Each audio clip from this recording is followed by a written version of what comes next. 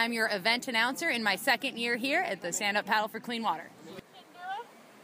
Color commentating, kind of goofing around, keeping it lighthearted. You know, these races are a really great time, so we kind of try to keep the announcing really fun and light and keep the event really playful.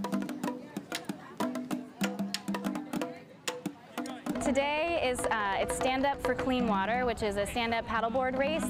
This is our second annual race, and we combine forces with the stand-up paddle community, the SUP community, to put on a race in Santa Monica to raise awareness about the need for clean water. And it's also Earth Day, so we have a few things to celebrate today. And it's a really fun event where we can actually enjoy and have fun in the place that we work so hard to protect every day.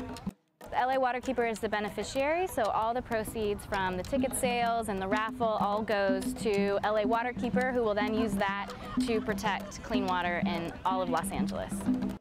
We're out here for clean water, and it's just a great experience. Lots of fun. I shaved 35 minutes off my time from last year, so I feel very great. This is our first time to this race and our 4th year of racing. Tired, very tired.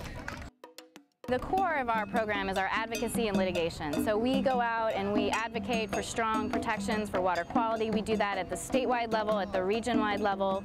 We work with cities to ensure that they're complying with their permits and make sure that every time it rains we don't just get a bunch of pollution flowing to our beaches. And we also restore kelp forests out in the ocean, and we need scuba diver volunteers to do that. It's a really fun activity, and we've restored about 13 acres of kelp forest over the last several years, and we always need volunteers to come out with us in the rivers and help us do that.